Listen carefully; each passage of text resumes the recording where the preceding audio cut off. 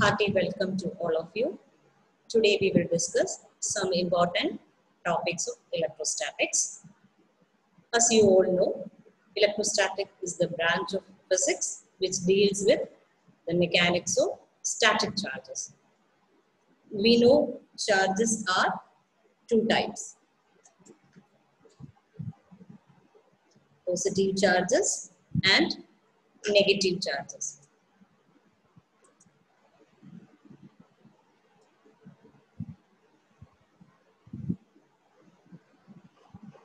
Negative charges. Some of the properties of the charges are the like charges repels and like charges attracts. In an isolated system, sum of total charge remains constant, whatever changes takes place in that system. And charge of a body or a particle is always an integral multiple of the fundamental unit of charge. We are taking that Q is the total charge, and then Q is equal to Ne, where N becomes 1, 2, 3.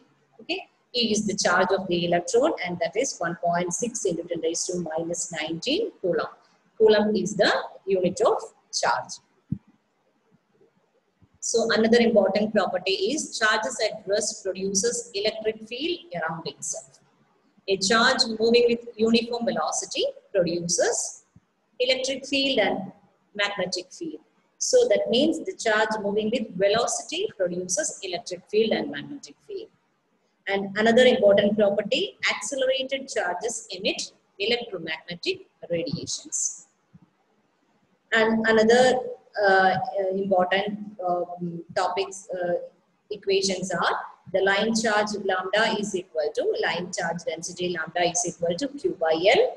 If it is surface charge angle, that becomes sigma, that is Q by A, where A is the area, and if it is volume charge, rho, the charge density is rho, then that rho is equal to Q by V, the volume. So the most important law in electrostatics, that is Coulomb's law. So we already know what is Coulomb's law. If there exist two charges, Q1 and Q2, there is always a force between them, and that force is proportional to the magnitude of the charges Q1 and Q2 and inversely proportional to the square of the distance between them. And we can write as F is equal to K into Q1 Q2 divided by R square, where K is known as Coulomb constant, and that value is 1 by 4 pi epsilon 0, where epsilon 0 is the permittivity of free space. And its value is 8.854 into 10 raised to minus 12 Coulomb square, Newton inverse, meter square, meter raised to minus 2. This law is valid only for point charges, and this is since we know that force is a vector quantity, the Coulomb force is also a vector force, and this is the vector representation of Coulomb's law. So this is the force on Q2 due to Q1, okay? And similarly, a force is existing on Q1 due to Q2. And if Q1 becomes 1 by 4 pi epsilon 0, Q1 Q2 divided by R21 square into R21. So its magnitude, so when we are comparing that, we will get that F21 is equal to minus of F12. F12, and this is F21 is equal to minus of F12. There is a correction. So next, we will discuss some topics based on this electrostatics. So we have to consider how many electrons must be removed from a piece of metal to get a positive charge of 1 into 10 raised to minus 7 coulomb. So how many electrons must be removed from a piece of metal to get a positive charge of 1 into 10 raised to minus 7 coulomb. So here we are using the concept of charge conservation. Okay. So we know that the total charge in a system Q is equal to Ne, where N is the number of charges and E is the charge of a okay, for getting a positive charge. So for getting the positive charges of 1 into 10 raised to minus 7 coulomb, we have to consider the total charges present in the system. So at the end, it is given that the total charges present in the system is 1 into 10 raised to minus 7. And that is equal to, we know, n into E, where n is the number of charge. And we know that E is the charge of the electron. So that is 1.6 into 10 raised to minus 19. Okay. So the number of electrons must be removed from this piece of metal is n is equal to 1 into 10 raised to minus 7 divided by 1.6 into 10 raised to minus 19. Okay. So that becomes 1 divided by 1.6. This 10 raised to minus 19 will move on to the upper side. So that becomes 1 by 1.6. We will get 0.625 into 10 raised to 12. 0.625 into 10 raised to 12. So looking into the options, we will get the number of electrons that must be removed from the metal is 6.25 into 10 raised to 11. So the answer is option C. Next question. Two small balls, each having plus Q charges, are connected by a non-conducting wire of length L. Calculate the tension in the wire. So read the question and try to make a diagram of this question. So it is given that the two small balls, each having charge plus Q. Charge plus Q connected by a non-conducting wire of length L. This is the length of the wire that is connected by these two balls. Calculate the tension in the wire. We know that two small balls having charge plus Q. So since there is a charge existing between these two charges, these two balls, there is a force between these two charged balls. So that is, since both are having plus Q charges, the force will be force of repulsion, because we know that light charges repel each other. So the Coulomb force, there exists the Coulomb force, and that Coulomb force, we know that F is equal to K into Coulomb constant K into Q divided by the separation between them, that is L square. So that is equal to K Q square divided by L square. So this is, we have to calculate, this is the force existing between that two wire, and that is equal to the tension of the wire. So we can say that the tension T is equal to this F. Therefore, the tension of the wire T is equal to K Q square by L square. So the answer is option A.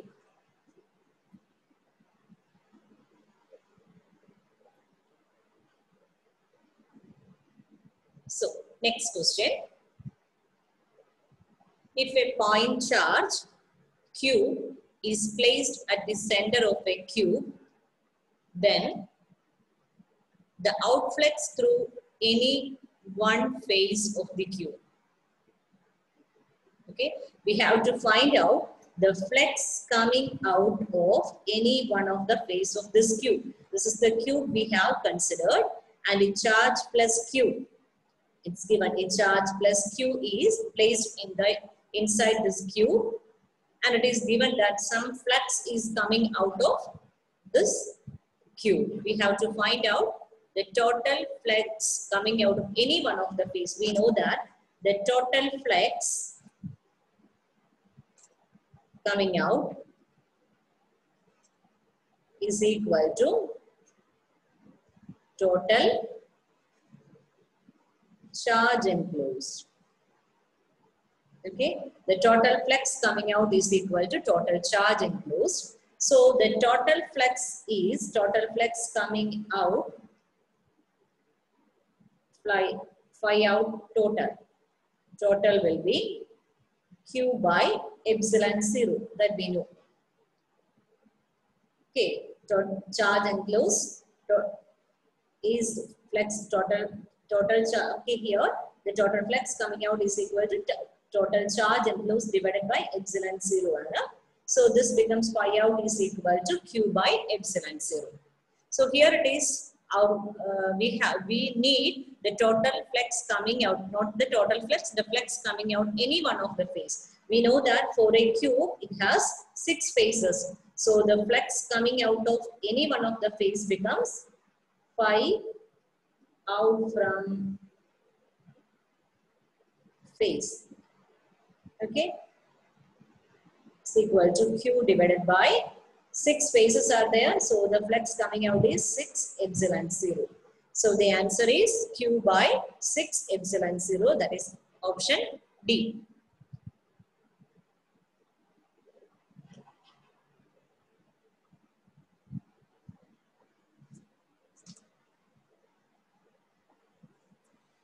Two particles of equal mass m and charge q are placed at a distance of 16 centimeter.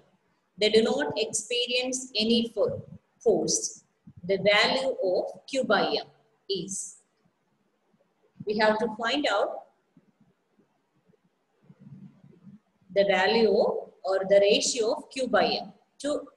So it is given that the two particles of mass m and charge q are placed at a distance. So we can consider this is the mass of the body, having two particles having mass m and charge q. And charge q are placed at a distance of 16 centimeter apart. The distance between them is 16. They do not experiencing any force. We know that if there is two charged particles, they are experiencing a force that is known as the Coulomb force. So the Coulomb force between these two charges is F Coulomb. So we can FC, and that is equal to 1 by 4 pi epsilon 0 q square divided by the distance between them. Okay, so that is 16 into 10 raised to minus 12, because centimeter we are converting that into meter. Minus 2, 16 into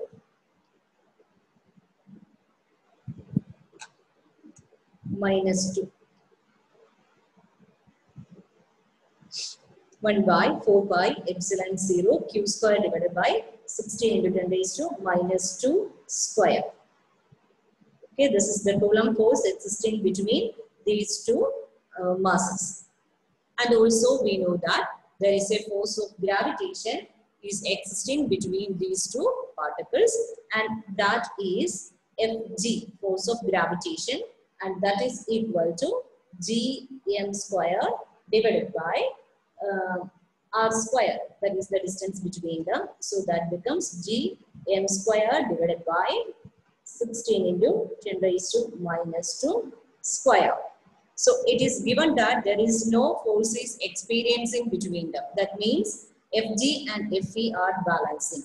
That is Fg is equal to Fe, or Coulomb force. So it's given in our problem. So we are getting that Fg is equal to Gm square divided by 16 into 10 raised to minus 2 square, that is equal to 1 by 4 pi epsilon 0 q square divided by 16 into 10 raised to minus 2 square. Okay, so this common factors we can cancel. So we are getting that Gm square is equal to 1 by 4 pi epsilon 0 q square. So we need Q by M. Therefore, Q by M square is equal to 4 pi epsilon 0 into G.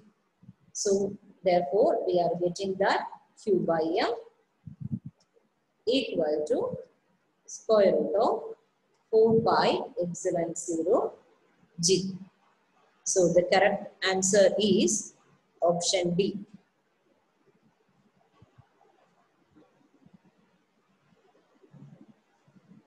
So now we will move on to next question.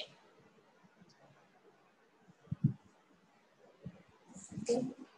There are 3-point charges, 4Q, Q and capital Q and QR placed in a straight line of length L at points 0, L by 2 and L respectively. The net force on the charge Q is 0. Then the value of Q is. So first we will try to make a diagram of this question. So we have, it is given that 3 charges are placed. The value, the point charges 4Q, then Q, then small q of straight in straight line of length L at points 0, L by 2 and L respectively. So we have to draw this accordingly. So it is given that they are placed at 4Q, center capital Q. So this distance is L by 2 and this is also the total distance is L. Okay. The net force on the charge Q is 0. The value of capital Q. So it is given that the net force on Q is 0. That is the force on this charge, force, the net force F net on this equal to 0. So from Coulomb's law, we know that there existing some force on Q due to the presence of these 2 charges. Okay, so that we can write it as F1 is the force due to force on Q, F1, force on Q due to 4Q, and F2 is the force on Q due to capital Q. So what is the value of F1? F1 will be equal to this one, K into that one by Coulomb's constant K is equal to K into 4Q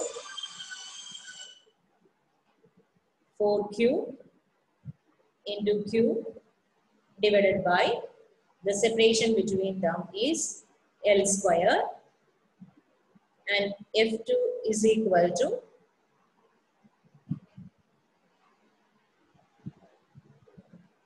K into capital Q into small q divided by distance between Q and this one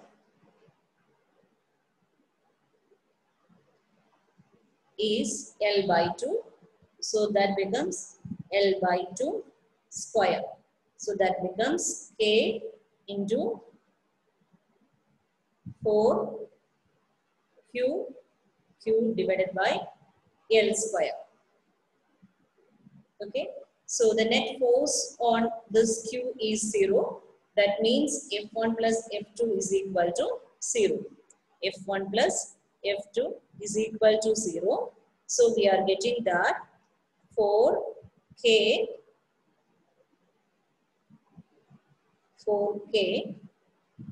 Q square divided by L square plus 4K capital Q small q divided by L square, that is equal to 0. Common factors we can cancel. We are getting that 4q square plus 4q into small q is equal to 0. And this 4 also cancel, q also cancel. We are getting that q is equal to minus q. Okay. Therefore, the answer is